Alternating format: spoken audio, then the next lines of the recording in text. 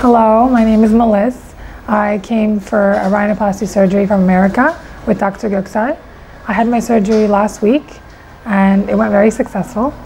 Coming here I was very excited, very nervous.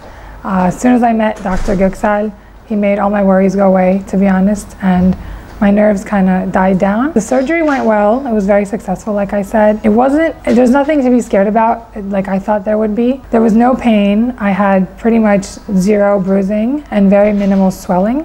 The swelling went down within a couple of days and it really didn't bother me. Everyone here at the office is very nice. All the girls are very sweet. You can contact them whenever you need to. They're always there on the phone if you need to ask them a question or you have anything you're curious about. I wanted to get my nose done for a couple of years.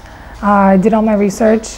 I found that Dr. Göksel was the best choice that I could come to in Istanbul. And I think it looks amazing. It's above and beyond my expectations. And it's still swollen, but it's going to get even better than this as time goes on. If you're thinking about getting your nose done, I would highly recommend Dr. Göksel.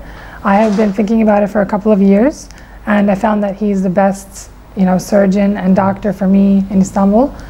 So if you're thinking about it, I would highly recommend him. My whole entire experience was wonderful. The hospital was great, his employees are wonderful, and he's a great doctor.